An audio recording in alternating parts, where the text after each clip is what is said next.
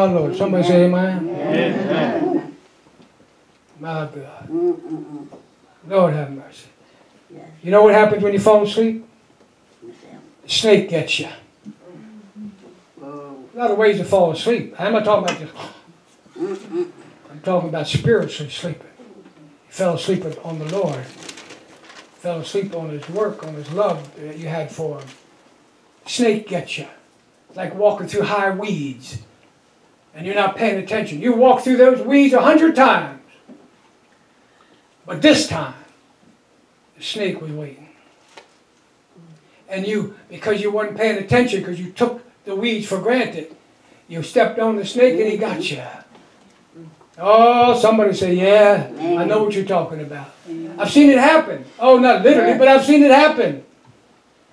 Where they took their eyes off of Jesus, and they just taken church for granted, fellowship for granted, everything for granted, and the next thing you know, they're backslid, and the next thing you know, they get bit by the snake. And that venom gets into them. Sometimes it's hard to work your way back. Come on, somebody. Hard to work back. Some of them, I don't know what to do. I just told them what to do. Come back to your first love. That's it. Swallow that pride. Yes. Be humble before the Lord. That's Jesus. And God will see you through.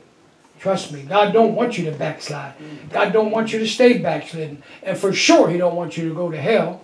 He said, I get no pleasure out of the death of the wicked, but all would come to repentance of sin. That's what God's desire is for you. Yes. How many so glad you came? Let me see. Amen. Romans chapter 13, verses 11 and 12. And that knowing the time, that now is high time to awake out of our sleep. For now is our salvation nearer than when we first believed. Paul's talking here, time to wake up. Amen. In other words, some of them fell asleep. He said it's time. It's high time to wake up out of your sleep, out of that slumber, out of that laziness, out of taking God and things for granted. Your salvation's closer than when you first believed. Every day we're inching closer and closer to eternity. Every day, in other words, we're getting closer and closer to His coming or our dying. Either way, we're going to meet Him. Amen? And I'll take either one. Because for me to live is Christ, to die is gain. I can't lose either way. But if I'm backslidden, if I ain't living for God, it's a big loss. It's a big loss. And it goes on to say, the night is far spent. Hear me now. The day is at hand. Let us therefore cast off the works of darkness and let us put on the armor of light. God looks at this as an armor of light. We see in Ephesians 6 the armor of God. But it's also now the armor of light. The armor of light brings you and keeps you out of that dark place. That's a new term now people are using. Oh, they're in a dark place. Yeah, it's a good one. Because that's where they're at. Anything other than being in the light is dark. Come on. 1 Timothy chapter 1 verse 19. Holding faith. Holding what? Faith. Holding faith.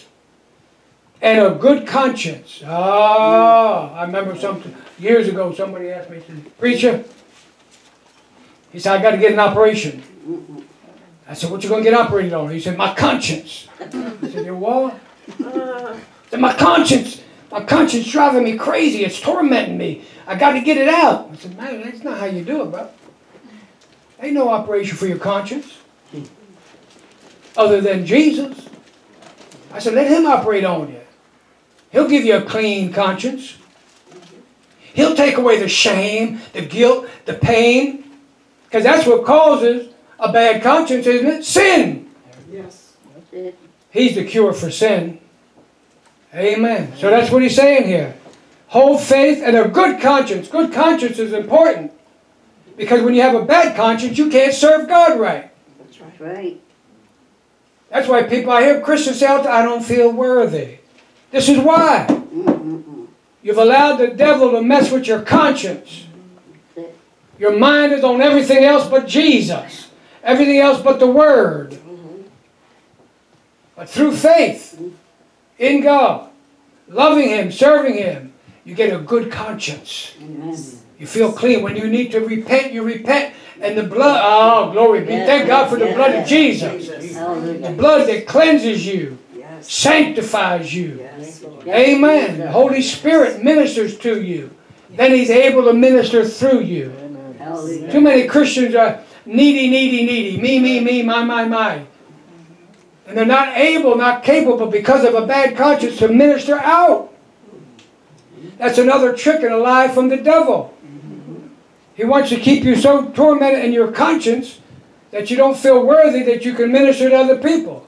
Because you know you're hiding something or you're being a hypocrite. And if you feel like that, you just got to repent. Apply the blood. Ask for God's forgiveness. Ask for God's cleansing, His mercy, His grace. And then go get them in the name of Jesus. Don't sit there and let them beat you up. The devil will torment you. You'll never have a clear conscience. Talk you right out of serving God.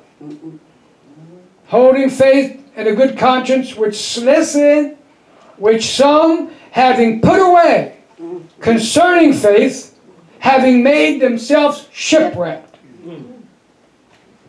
Shipwrecked. You know what happens when people get shipwrecked out in the sea? They drown. 90% of the time they drown. They die. What a horrible death. Fear, anxiety, all those things kick in when you know that ship is sinking. I know some right now, they're shipwrecked. They used to be sitting right where you're sitting. Loving Jesus. Ministering to others.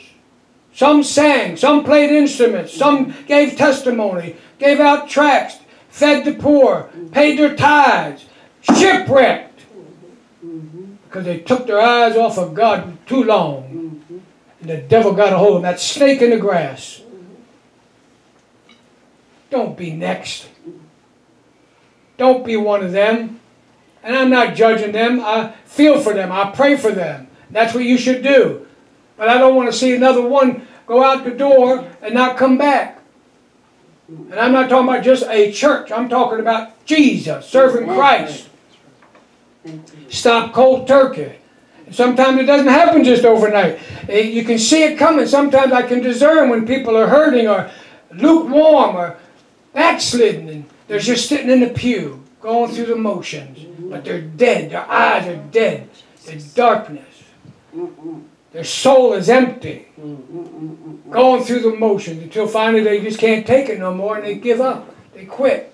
Don't ever quit on the Lord, because the Lord will never quit on you. Amen. Amen. People will quit on them. They get their what? Their conscience. They can't take it no more because they're slipping, sliding, moving, grooving, doing all kinds of things. Slop and stroll will ruin your soul. Come on, somebody. And that's what happens. Shipwrecked. Coming in for a landing. This is it. Last scripture.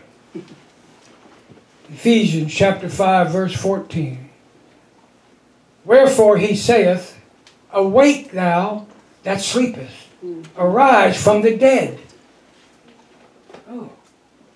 When you look at that at the surface, dead, he's talking about dead in works. He's talking about dead while you're alive. You've heard it. How many times have you heard they're walking dead? Yes. A lot of Christians are walking dead. Church people walking dead. Dead works. Dead in their faith. What's he say? Awake. Out of your sleep. Out of your slumber. Come on. Get with it. Stop blaming God for your problems. Stop being so negative. Where's the faith? Everything we say to faith, faith, faith. You can't please God without it. You can't get nothing without it that's worth having. That's right. It takes faith. The shield of faith. Amen. Something to fight off those fiery darts, those lies, those temptations, those things that come to you. By the bunches. Yes. By the bunches. I hope and pray today Something said and done. Stand with me as we close and pay close attention to what I say next. This is what I started out with. This is what I want to finish with. This is what the Lord put on my heart for a couple of weeks now. He said, you tell my people that I am not pleased with empty altars. I had to meditate on that for a minute. I know what do you mean? The altar's here. Part of it's here. He said, I want to see sacrifices on my altar. Well, we know we don't do sacrifices and animal sacrifices anymore. He said, no, my people are the sacrifice. Yes. I want them to sacrifice their lives at the altar. Yes. Not necessarily this altar. Oh, that'd be fine. Wherever you pray, wherever you make an altar of prayer and worship and honoring God is the altar. Yes. And you're the sacrifice on it. Jesus. God wants you. All of you. You've heard me say it before, 99% won't do because the Bible said little leaven leavens the whole lump. He wants you to sacrifice your life by trusting Him, by honoring Him, by loving Him, by serving Him, by worshiping Him, by praising Him. Lay it all on the altar. Find a place at home. Find a place and make it your altar. And watch things change for the better. Watch the blessings come down. When the praise goes up and the prayers go up, the blessings come down. Yes. Stop complaining and murmuring and giving them your Santa Claus list. You ain't going to do nothing about it. Because that's not faith. But when you start praising Him and when you get in trouble, you don't murmur, you love Him, you praise Him, you worship Him, and watch the healings take place. Watch the deliverances take place. Watch all the broken hearts take place. Yes, Lord. You have to have an altar. That's what God said. Find a place. I don't care if it's by the side of your bed. I don't care where it's at.